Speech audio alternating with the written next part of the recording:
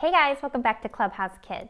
So I have been doing a series on tax deductions that you can take in your home daycares. And so this is video 3. So we are going to be talking all about toys.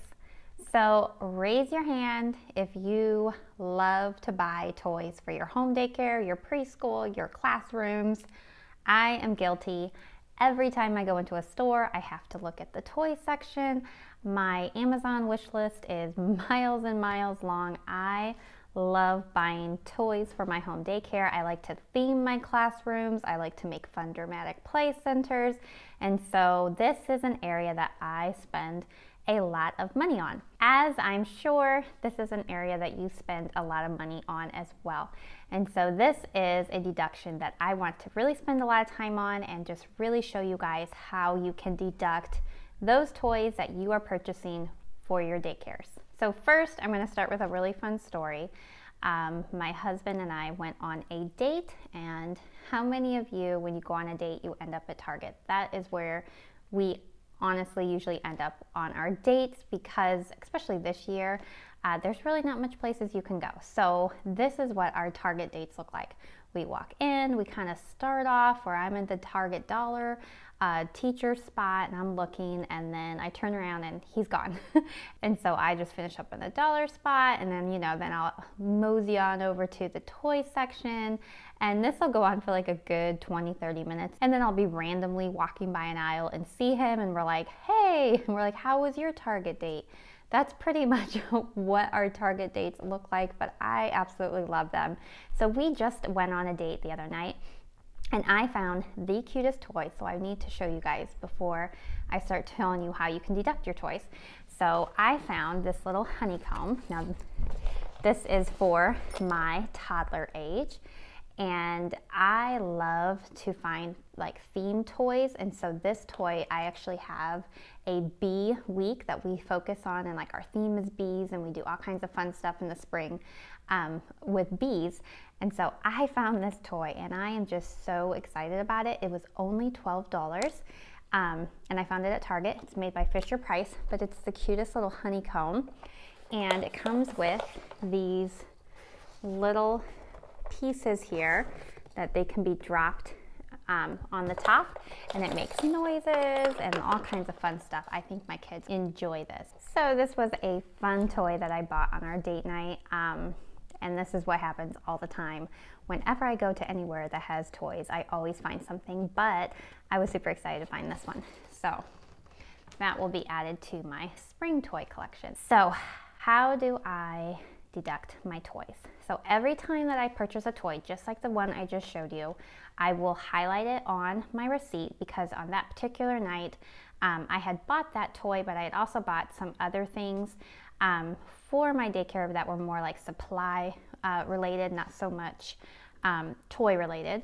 Now, if I was going to buy anything personal for myself, I do try to separate that at the register. I just find it easier. So if I'm at Target and I bought that toy, but I also bought like toothpaste and like a hair gel or something like that, I would just have the cashier ring it up twice, so I have my receipt that gets filed away with my daycare, and then my household receipt. I just find it easier that way, so I don't have to do the math on the taxes portion. But it works the other way if you just want to have the cashier ring up everything, and then when you get home you can grab a highlighter and just highlight what was daycare and file that away. And then at the end of the month, when you are writing it out on your calendar keeper, you can just add up what's highlighted, but then don't forget about the tax, because you are paying taxes on that.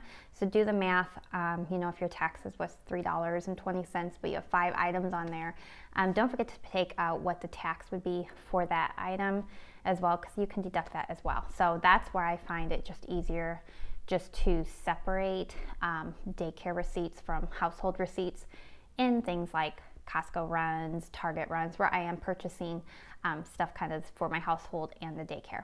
So I think purchasing toys on Amazon is the easiest, because you can just go to your purchases and you can get just the whole run on what you bought on Amazon throughout like the whole year. You can just print those pages and file that away in with your receipts.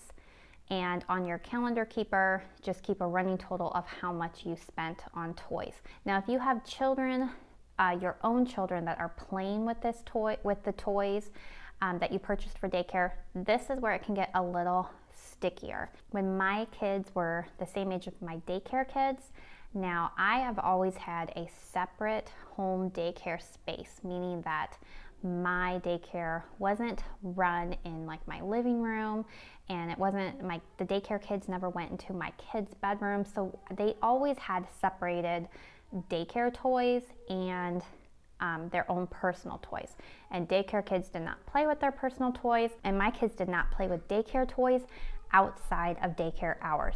Now, every home daycare looks different, so if you have a home daycare that you know the daycare kids are playing in your child's bedroom, or they're playing with those toys, or your kids are playing with those toys after hours, what I recommend is that at the end of the year, when you get that running total of how much you spent on daycare toys, that you time space it, and then you will deduct your time space percent that you spent on those toys.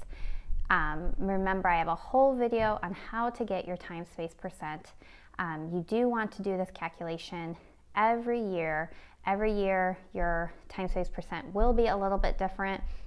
It won't be like gobs different, like you're not 10% difference or anything, but you'll always be between like 2 to 5% difference depending on how many days you took off, how many hours you worked, and so on.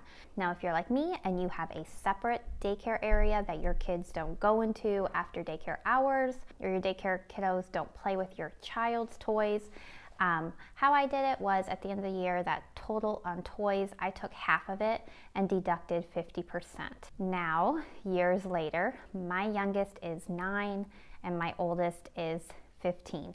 And so they're not in that daycare age anymore. They're gonna have no interest whatsoever to play with this toy. So now I deduct 100% of my daycare toys. And so it's just a way to kind of like keep yourself safe if you do get an audit, that they can't come in and be like, you can't deduct all these toys, your kids are playing with them. So keep those things in mind. That's how I did it. Another thing that I did when my kids were in that age is that I kept all the receipts from, you know, their birthday present, their Christmas present, anytime they got a toy out during the year, I kept those receipts also. I didn't separate them into different bags. I basically just had one bag, just said household receipts, and I would just stuff it in there. So just to show if I did get audited that we are purchasing toys for our kids that are not being deducted whatsoever on my daycare taxes, because those are their personal toys. So I hope that makes sense. Toys get a little bit stickier when you have kids your own age. You just can't deduct, you know, every toy that you purchase that bring into your home if your kids are playing with them as well. So I hope I made that clear. If not, comment below. I'd be happy to answer any other questions that you guys have about that. And the last thing I want to go over is the toys that you buy at garage sales, Facebook Marketplace, things that you don't get like a printed receipt for. What I do is I just have a cheap receipt book that I bought from Walmart. I've had the same one for 14 years and it still has plenty of pages left on it. Anytime I go to a garage sale and buy a toy for my daycare, I write myself a receipt and file it away and use it just like I would have any other receipt that if I bought something at Target, Walmart, Amazon, anything like that. This is my receipt. Same thing if I buy anything on Facebook Marketplace. And then, you know, I just write out how I do it is if it's a garage sale, I'll put the date. And then I write the address that I bought the item for. Now, a lot of times I do subdivision sales, and so sometimes I will just write the subdivision, like I'll just put like, you know, the subdivision's name, garage sale, you know, and write out myself out receipts and then file those away. So don't forget about that, because I know as when I was, especially when I first opened and I was trying to gather stuff for my daycare, I was buying a lot at garage sales. And throughout the years, I've gotten a lot on Facebook Marketplace as well, and you can deduct that just the same as if you bought something in the store. All right, guys, that's what I have for deducting toys in your home daycare. Any questions that you have, please comment below. I would love to get a conversation started, and I will see you guys in my next video. Bye.